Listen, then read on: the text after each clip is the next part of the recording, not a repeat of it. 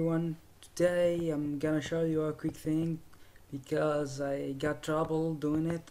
It's with the AMD card. So before the update we had something here and another thing that to switch graphics and stuff, but with the new update we only have this option, and when we go in it, what we get this.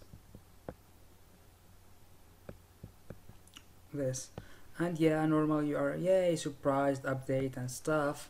And first thing you will do probably when you try to switch your graphic card for a game or something, you will go to gaming and add it here, right?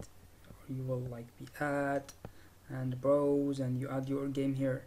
But the thing is, I did that and for a game, and that game, when I looked into the information, it was like I have the recommended system, not only the needed system or required system, and the game was really laggy and I started to freak out.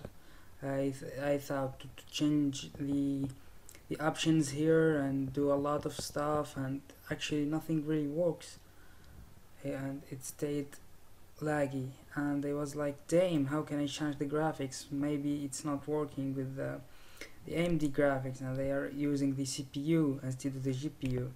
So finally, after a bit of going here and there, I found this. Here we go to preference and radio and additional settings, and here we should get finally what we are looking for.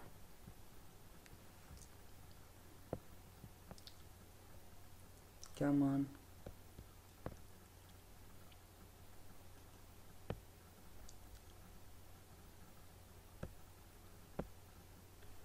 Here we go. Yep, this thing. Well, here I prefer to tell you already that better you do this maximum performance, maximize performance for both of them, and then you go to switchable graphic application settings, or which is here too. So when you click on that, you probably will get what you are looking for after the update.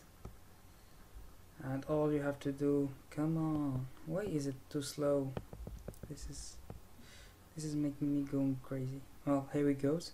Yeah, and here we go, we got what we are looking for. So we just will go like to our applications and put based on power and high performance. For example, if this is the game I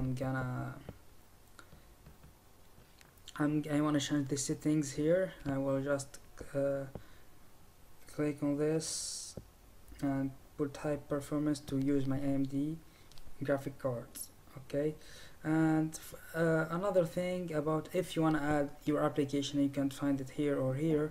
Just click on this one and look for it in desktop, look for your games and stuff to add the application, and then tell what you want to use for it. Like here I have just Cause 2 and it's high performance, it wasn't. So yeah, I hope that will help you out, and yeah, see you later.